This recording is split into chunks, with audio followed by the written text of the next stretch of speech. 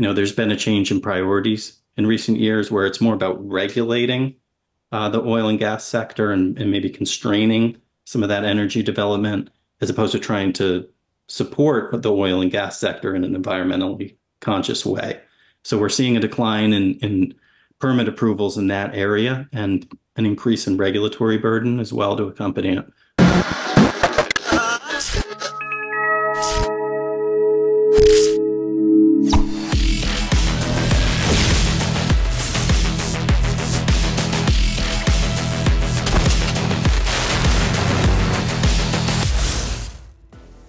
All right, ladies and gentlemen, welcome back to another episode of PowerGab, your go-to show for all things Colorado energy and environmental policy. I'm co-host Jake Fogleman, joined as always by my co-host Amy Cooke, coming to us from the hot and humid North Carolina, so I'm told. Yes, thank goodness for reliable power. I was going to say, grateful for that electricity, keeping that AC running. And I have to tell my generator story, maybe not this show, but the next one. I've used it twice now. Oh, that's true. Yeah. I'm sure listeners, with your sage advice at the end of every episode, I'm sure they'll be interested in hearing that it came in handy. But yeah, for this it's important to have. This week's episode, we actually have someone coming on from our friends over at the Competitive Enterprise Institute, because one of their senior fellows just did a new report dealing with Colorado, specifically environmental permitting issues. So before we jump into the details of that report, welcome to the show, James Broughel. If you want to just tell listeners a little bit about yourself before we dive into it. Sure. Thanks for having me, first of all. I'm an economist. I'm a researcher at the Competitive Enterprise Institute. As you mentioned, we're a free market think tank in Washington, D.C., although I live on the eastern shore of Maryland.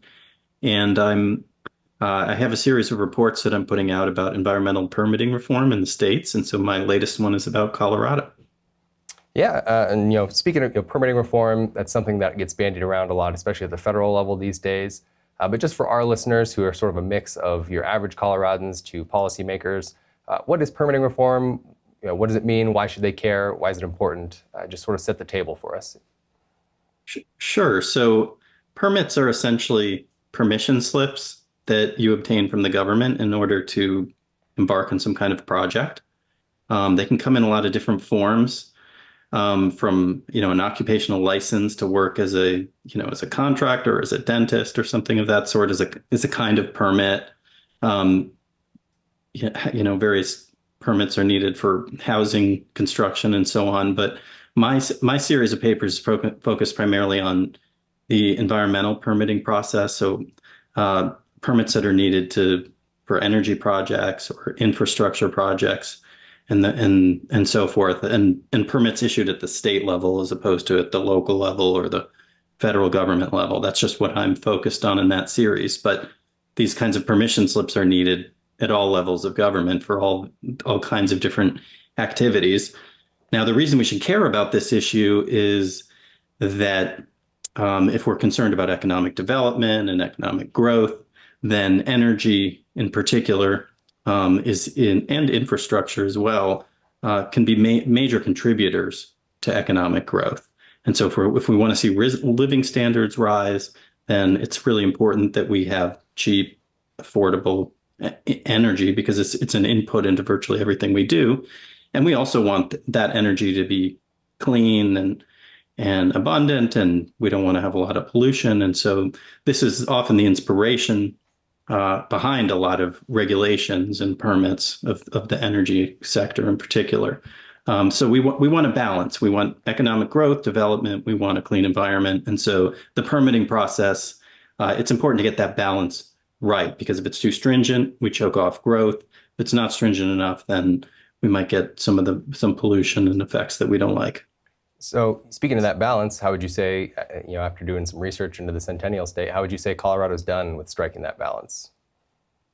I would say there's some good and some bad, and so it's a bit of a mixed bag.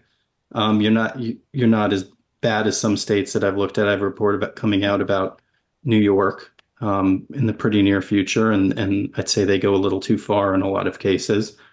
But I've been looking at, for example, North Dakota, and it seems like they have a pretty efficient process there, and maybe you could learn something from them.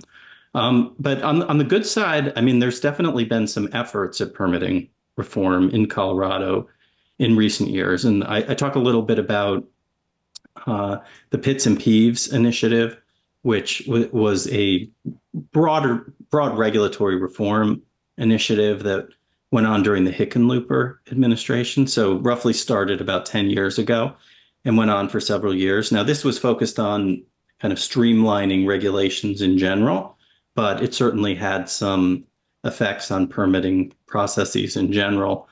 What I like about that reform is that thousands of regulations were literally reviewed as part of that effort. I think about 22,000 in total, and about 4,500 regulations were eliminated, according to the administration.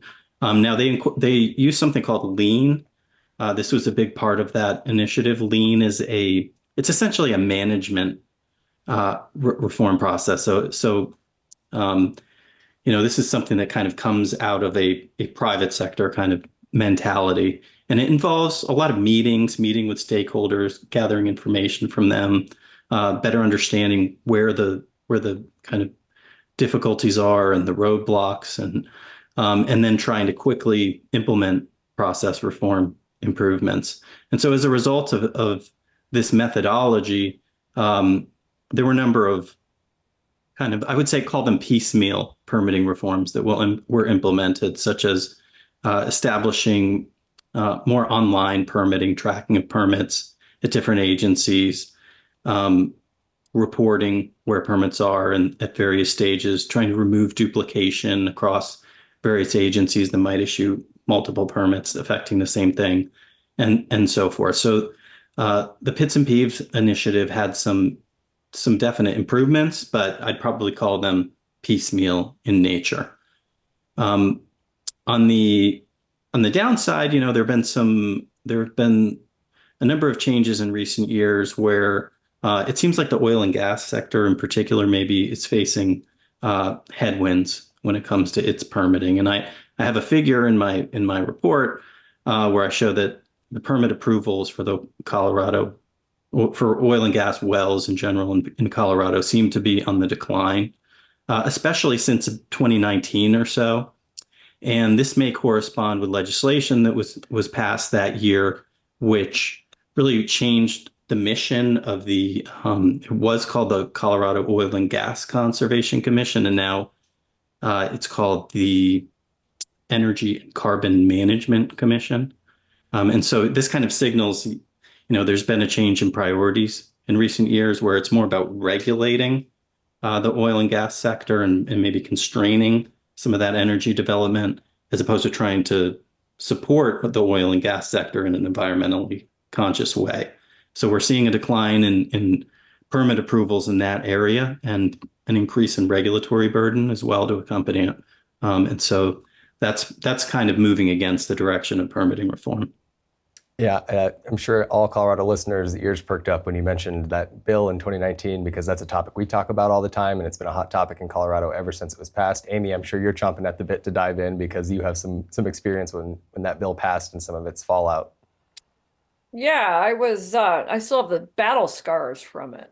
So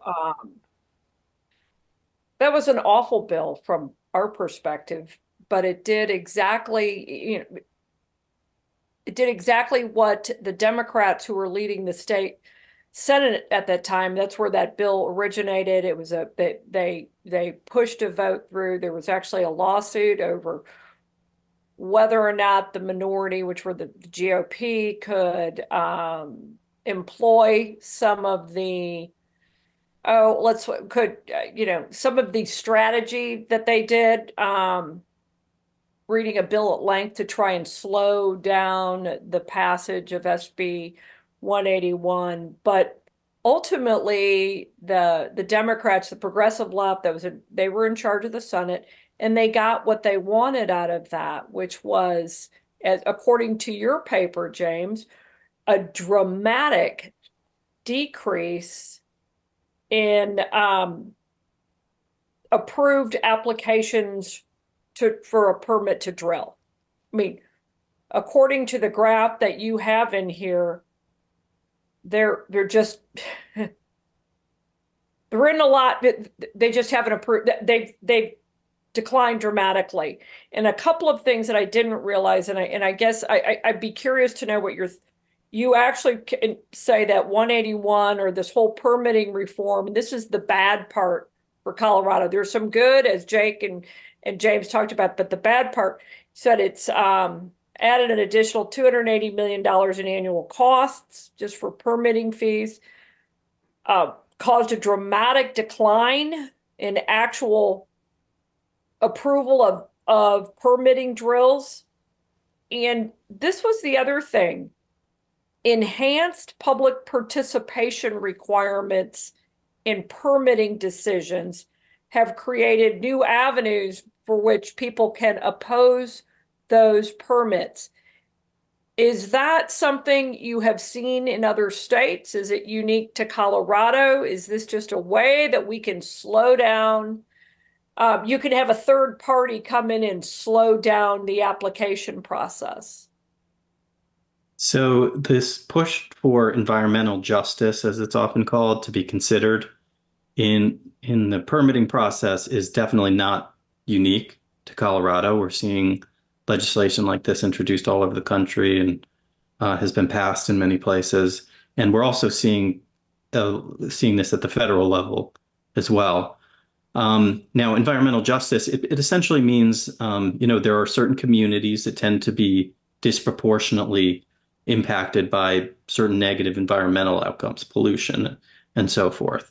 And so the idea is that those groups need to be consulted and special attention needs to be given to their concerns before issuing permits. Now, in theory, this doesn't sound bad.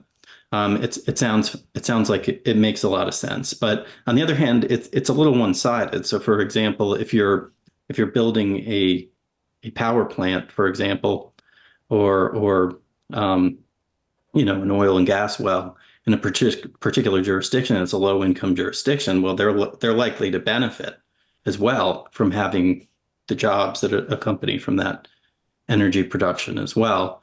It's not only that there's negative outcomes associated with these activities. And in addition, I mean, there's a aspect of these kinds of reforms that's a bit redundant in the sense that there's already opportunities for public participation in the permitting process and in the regulatory process in general.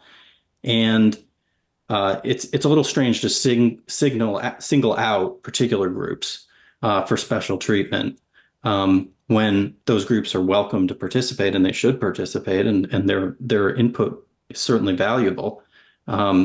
But when you add additional requirements that say certain groups have to be singled out for special treatment and the impacts on those groups have to be measured or evaluated analytically, then this can certainly slow down the process and it creates veto points. It creates easier access to block projects.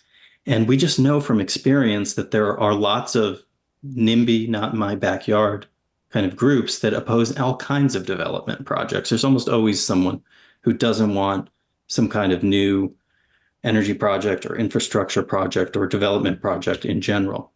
Even projects that are broadly socially beneficial, like just building more housing. There's often groups that oppose that because they have interests at stake. Their property values might be negatively affected by the development. And so this just creates more opportunities to block projects, more avenues for litigation, which is a major problem. And so, it really works against this idea of we should be building, like we want to be building the country and developing. It's more in the direction of just stagnation and blocking the progress in all kinds of areas. And by the way, I mean, it's not just oil and gas projects or fossil projects that are getting blocked. I mean, these environmental justice requirements often work against renewable energy projects as well.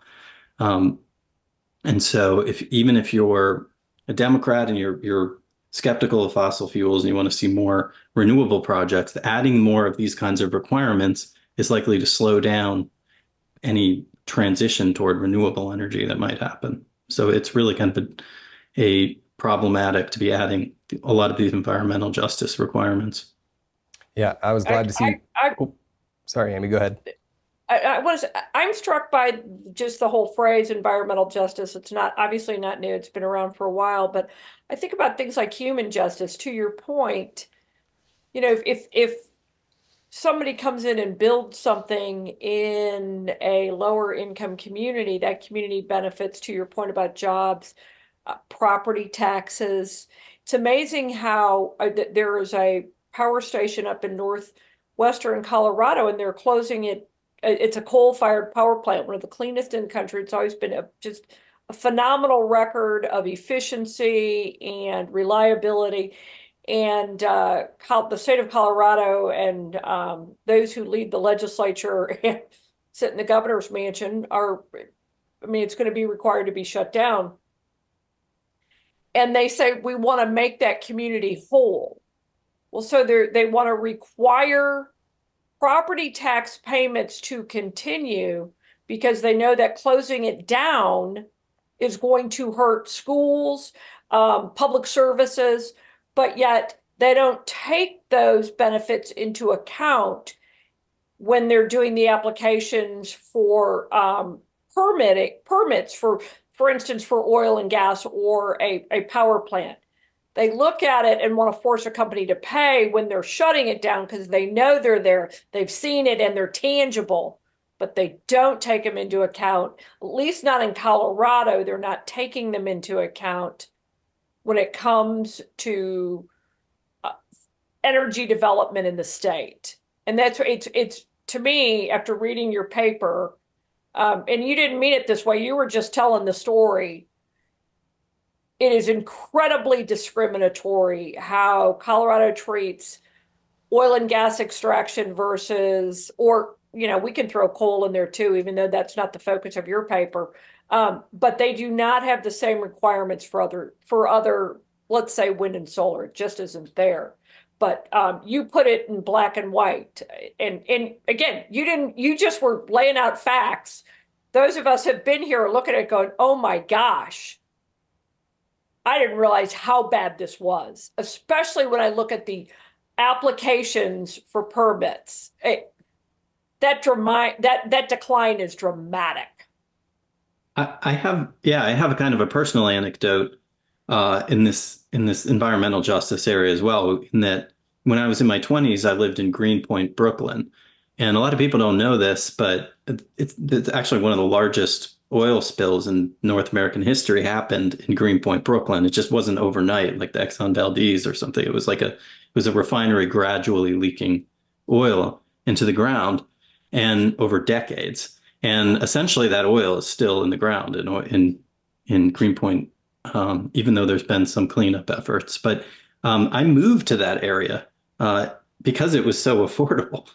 And at the time I didn't have a lot of money. I was actually, it was before I went to college. I was making a go as a musician in New York. And so I moved to that area because it's one of the most affordable areas. And so people actually, in some cases, seek out, some of these areas because they're cheaper as opposed to like the greedy oil company polluting there because it's poor people there, which is kind of the story that is told. So, and just cleaning up the area, it's not simple because essentially what you could guarantee what would happen is the poor people move out as property values will go up, wealthier people will move in. And so, environmental justice is a complicated issue. And again, it's important that we look at, these vulnerable groups very carefully and see how they are truly impacted. But we also have to have this full accounting of all the effects of when we're cleaning up these lower income or economically depressed areas, what can we expect to happen? Who's going to benefit? And when we're, building a power plant that might have some negative side effects, there are all these economic benefits that also have to be taken into account. And very often we can just look at people's behavior and see where are they going? Are they going where the jobs are? Are they, and very often that's the case. And we'll see, we can tell from their behavior that they're better off when there are jobs and incomes are going up.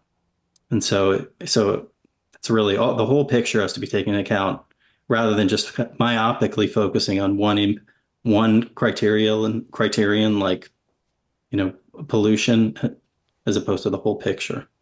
Absolutely. Yeah. Which People's goes to revealed preferences often say a lot.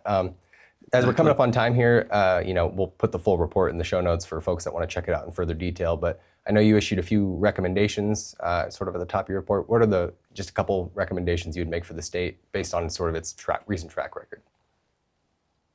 Sure. So one I would say would be to make more use of this lean process that I talked about earlier, which seems to have had some successes associated with it. Maybe that could be just more incorporated into government agency review processes in general, so it can be institutionalized.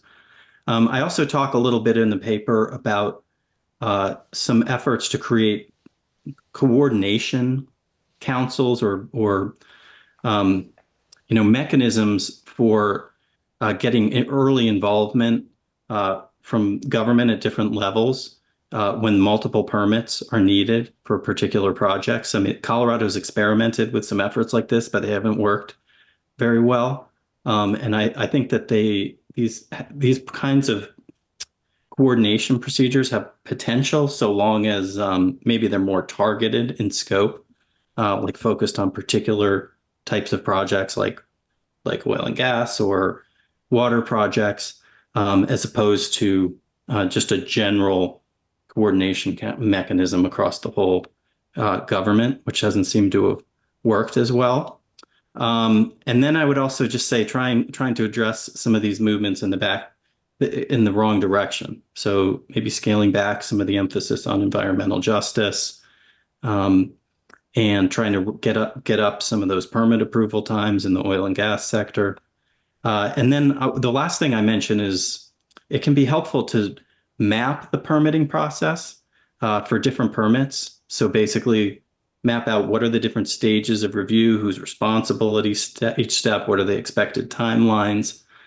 This often goes on in efforts to create online portals where permits can be tracked, which there's been some experimentation with in Colorado. So more efforts like that, where you can really start to identify where the bottlenecks are in the process, and report data on which permits are going up over time, or where are we seeing fewer permits approved over time. Those mapping exercises can be a useful exercise. And so these are some of the kinds of reforms I talk about in the paper. Excellent.